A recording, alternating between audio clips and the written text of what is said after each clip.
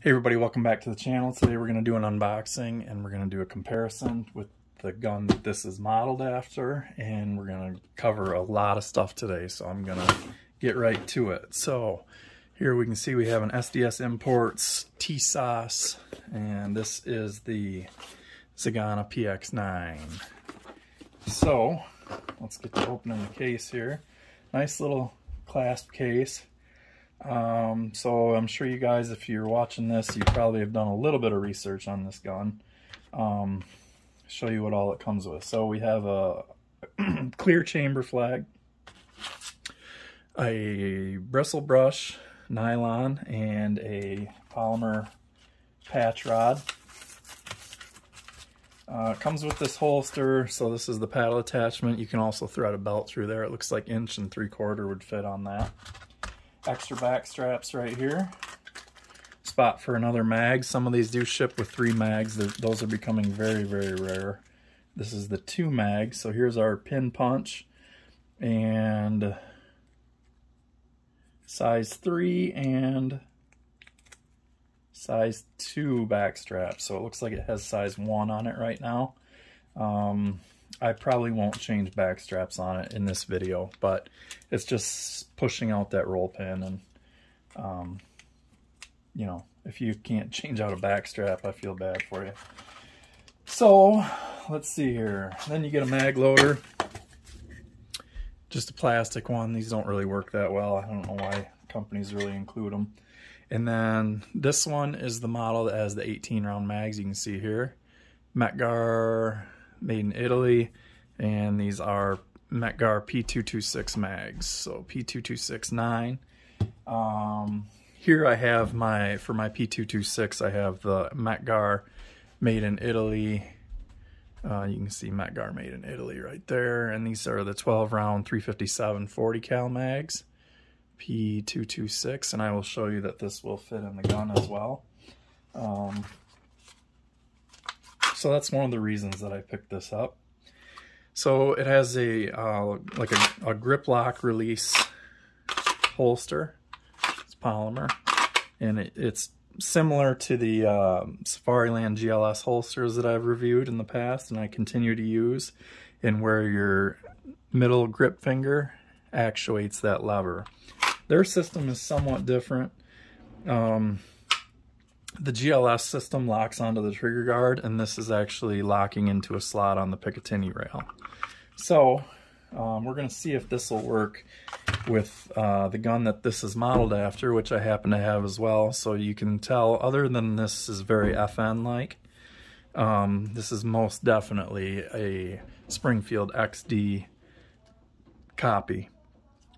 Now, some things that it has different than the XD that are going to be pretty obvious is it doesn't have a safety style scissor trigger. It has a manual safety, which you can get the XDs with a manual safety. They weren't plentiful, but they're out there. Interchangeable back strap. That's going to be like the XDM lineup as opposed to the regular XD service. And it's a single side reversible magazine release, whereas on the XD it's ambi. Single side slide release, ambidextrous safety, same style takedown lever, although on the XD theirs swings up, this one swings down. Sights are similar. No loaded chamber indicator that pops up right here like on the XD. But it does have the striker indicator right there, so we can see.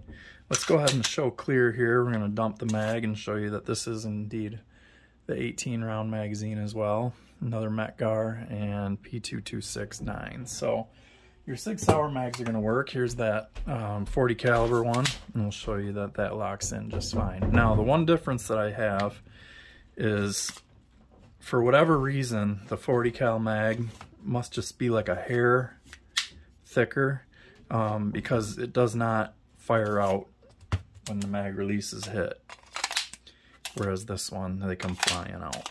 But they fit, and you can run 9mm on these magazines. I've done it with a conversion barrel, in the P226. So let me clear some space here.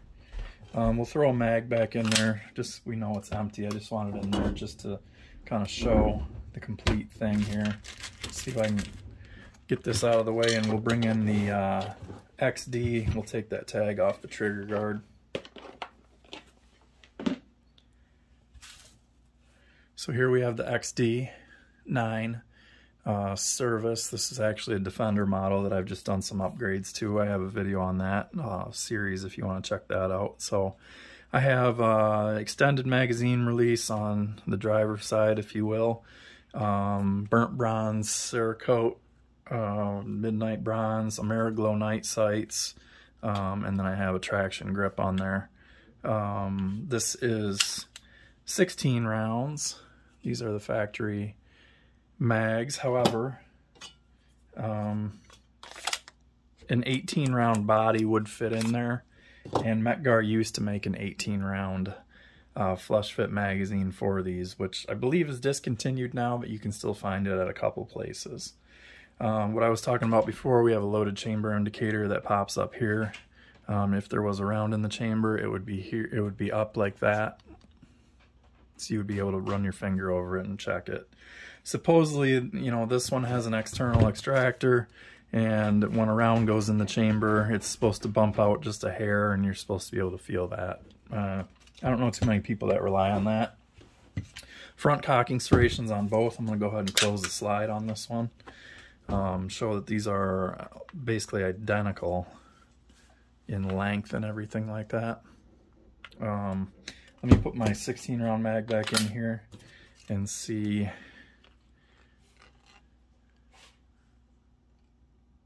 So the XD is just a hair shorter, just the thickness of that mag base, but you can see the back strap on that Zigana goes down just a smidge, whereas this has like a crescent shape almost, and it's beveled upwards. You can get a full grip on there. This is like the ideal size pistol for me. I find that when you get into the next size down, grip length, like perhaps a G19, that my pinky is either about halfway off the gun or fully, and I go under the mag. So I just like this grip length. It seems to work good for my size hands. Your mileage may vary. If we line up the barrels, we can see they are almost spot on with each other. Even if you look at where the roll pin is that retains the striker, identical. Now, the other thing that you'll notice here is the dovetails are different, and from what I understand is these are cut for M&P sights. So supposedly you can run Smith & Wesson M&P sights on there. I don't know. I'm not going to change these out. This has the serrated black and the serrated front. Some of these are available with a tritium post, and I've also seen some with just 3 white dots. So I don't know if that was a Canadian thing or what, but there's variations of this out there. Some of them are overruns from the Philippines Police, National Police, and they have a crest right here. Let's see. Texturing on the gun it's okay. The front here is horizontal and it is decent. The back is that grenade style, which is very similar to the XDM. And this is basically worthless right here. Like that's super slippery, and it's almost like alligator skin. So I may end up stippling in there depending on how this reacts, because the main places that I get my grip from is down here and on the front strap. And this does have plenty on the front strap. The front strap is much more effective than the factory front strap on the XD, which I felt the need to put a traction grip on. So let's see, what else do I want to talk? Let's get this off there. Again, I told you that the trigger styles are going to be different. Here we can see that there's a scissor style safety trigger on the XD9 and a grip safety. And this one has neither, but it has the manual safety. I held a magnet to all the parts. All the parts are metal. That's metal, that's metal, that's metal, that's metal, and the trigger is metal. So that's cool. There's a lot of times you find striker fired guns now are coming. Glock has a plastic trigger on it. M&P has a plastic trigger on it. Pretty sure my APX has a plastic trigger on it. My SAR-9 has a plastic trigger on it. It's not a big deal, but I do like when it's a well-contoured trigger like this. I do like the metal trigger. It reminds me of the P226 trigger to some extent. So with the striker being cocked, you can engage the safety, which is extremely stiff. I'm not sure what's up with that, but it's easier on this side somewhat, but it seems like there's almost like a catch. And then when that's engaged, it's very easy to sweep it off though, so that is the more important of the two. But it's almost a two-handed affair right now to get the safety up. And then you can see it just doesn't allow the trigger to actuate. It's not the same in where, like on the Beretta, where the trigger just turns into nothing and it goes all the way. This feels like it's being blocked. This is a single action pistol. The only thing that happens on this is the sear moves out of the way and the striker is fully cocked and it slams home, hits the primer. So take the safety off. Let's see what take-up looks like. There's a good amount of take-up, and then there is a little bit of push after that. I don't know if you can see here, but my finger is moving just a little. And then there's the wall, and there's the brake, and it is a light trigger. Striker is cocked, so I will have a reset here. And there it is, and you could hear it. You couldn't feel it so much, but you could hear it. So, back at the wall, and the brake. That is a very nice trigger. It's very light. We'll compare it here to the XD trigger. We know we have safe firearms here on the bench. So, depress the grip safety, which you will do with a firing grip. We are going to take up the slack. There seems to be more travel in this, plus the scissor. That clears the striker to allow it to go, or the trigger to go all the way back to be able to fire. And here's my wall. Sort of a mushy brake. It's not bad though. And here's the reset. It's pretty long for a striker fired gun, but when shooting at pace, you know, if you're not just trying to hone in for accuracy, if you're shooting for shots on target per se, this is a really great gun to shoot, and the trigger is extremely nice, especially, you know, if you just pull through the brake. It's a soft, it's a nice feeling trigger. It's probably somewhere around the 5-pound mark. This one, if I do that same kind of pull, feels a little lighter, resets a little bit faster.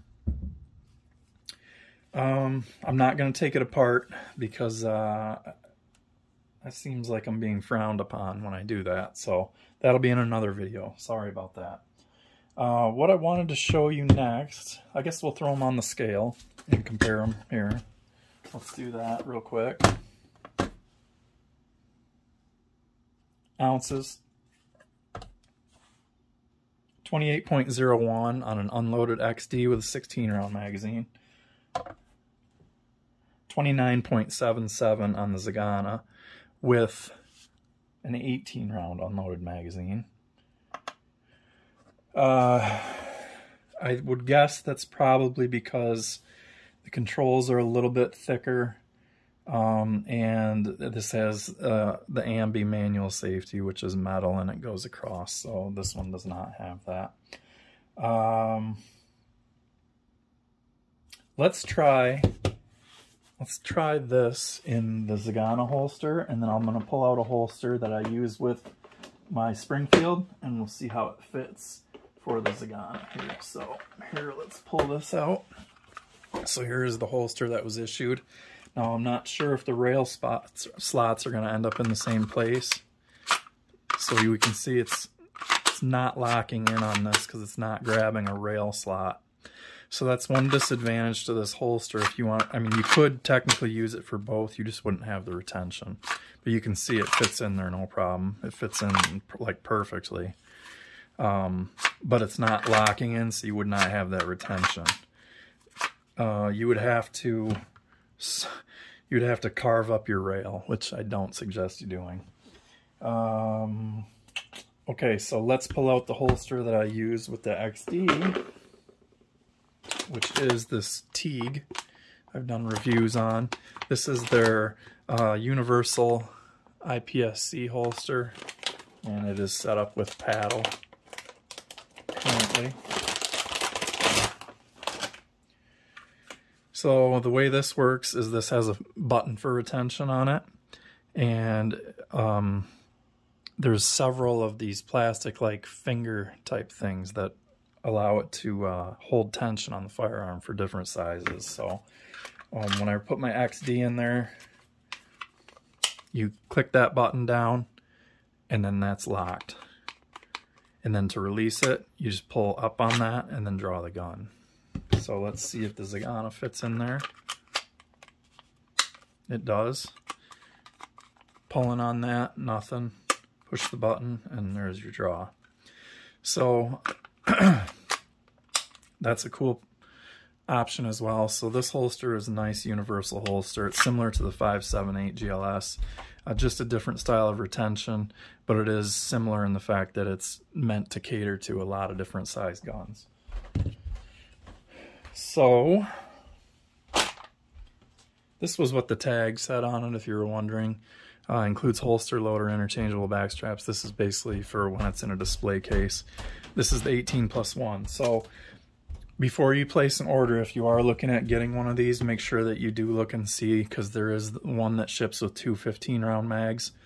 I don't believe those are Metgar mags, that the 15-rounders. I think the 15-rounders are an in-house mag or potentially made by somebody else for Tisas. So this one, to me, unless you're in a restricted state, I think New Jersey might be restricted to 15 rounds. But if you're in a free state, get the 18-rounder. I'll show you guys what I paid for it. And these are plentiful right now. Even though there is somewhat of a gun shortage right now, you can get these and you can get them still for great prices.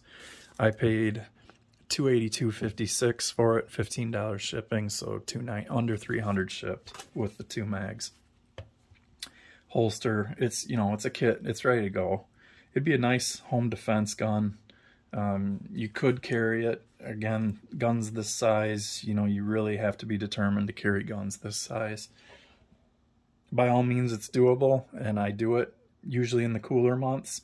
Warmer months, you have to dress in something that can cover this. Or you can open carry it, so it's up to you. If your state allows open carry, by all means go for it if you choose to do so. The one thing that is kind of weird on this though is that this has the additional spot here, like it would protect the slide release, and it's not ambi, so I don't know why it's cast that way. Maybe in Turkey it's ambidextrous, or maybe they intended it to be and they just decided not to. I'm not exactly sure. But if this, in theory, is the small backstrap, that's probably one of the best feeling guns with a small backstrap. I would say that I have big hands and it feels right for me.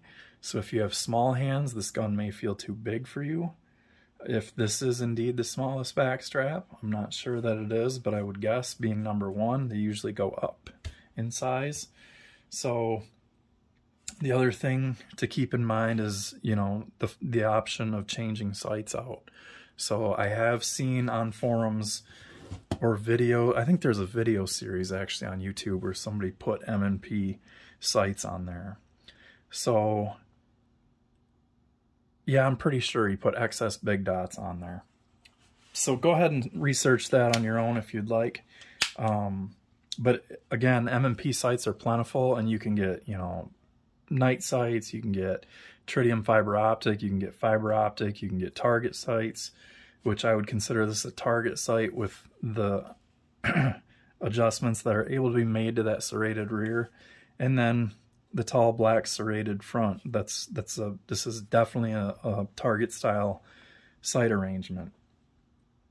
So I think I'm pretty much going to wrap up here. We've seen the comparison. This is a 20-minute video, and this is the gun that this is modeled after. So your field strip procedure, like I said, on the Smith or the Springfield would be you would lock the slide back, dump the mag, flip the lever, and then you would take your slide off. This lever you can see goes up. On this one, same procedure, dump your magazine, swing your lever down. So for those of you who are going to review this video, I'm not showing you anything outside of regular maintenance for your pistol, so please keep that in mind before you choose to demonetize anything. So you can see the barrel profile's even the same, where they both kind of bell out just a little bit right here at the end. Gives you improved lockup. So here it is. I'm happy with the purchase, especially for sub 300. I got this, remember this was a Defender series pistol, and I did get this for around that same price, but it only came with one mag, and it just had 3-dot sights. It was very, very basic. Cardboard box, no case, nothing like that. But I will say that you can pick up these mags right now, the 16 round XD9 mags for like, I think Gun Mag Warehouse has them for $10, and I think I got a bunch of them. I've got like 12 of them now. I got them for like $11 shipped from one of these places. I know that there's several places selling these mags. There must be millions of these out because they're selling them for so cheap. And they're reliable. They work good. So pick your poison. You know, these are made in Croatia. These are made in Turkey. This is marketed by a United States company. This is, you know, SDS Imports is doing basically the same thing that Springfield does. They import the pistol. They don't do anything to it. So thank you guys for watching, and always shoot safe.